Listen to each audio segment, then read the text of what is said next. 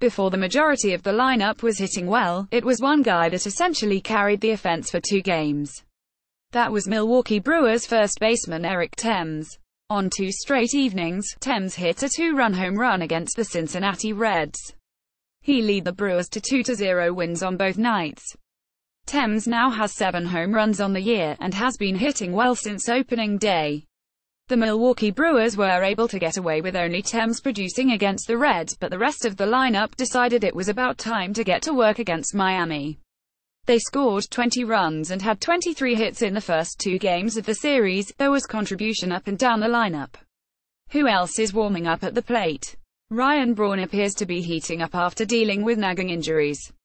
He hit a pinch hit 3-run home run on Thursday, and then hit another home run on Friday. When Braun gets hot, he really boosts this already potent lineup. As for the rest of the outfield, Lorenzo Cain and Christian Yelich finally played in the same outfield again. Yelich has come back very well from the DL, and both have been on-base machines as of late. It's great to see because that is a huge reason why they were acquired. Cain has the most walks on the team. That is exactly what the Milwaukee Brewers want out of the leadoff hitter.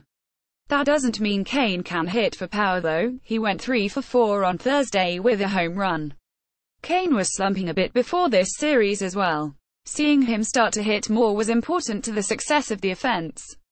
What about Shaw Archer? The rest of the lineup, including Travis Shaw and Orlando Archer, have also shown signs of life. Shaw is almost the overlooked guy in this lineup, but he is hitting very well right now. Archer is still going through offensive struggles, but his home run added to the offensive onslaught on Thursday. Shaw, similar to last, has been an extra base hit machine. He's also been willing to take a walk. He now has 10 extra base hits on the with 7 doubles and 3 home runs. He's also taken 10 walks.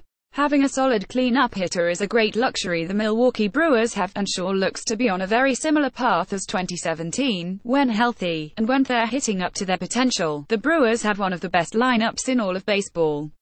They've been showing that as of late.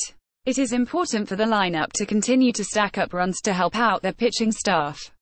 The offensive production also improves the team's confidence as they continue to deal with several injuries.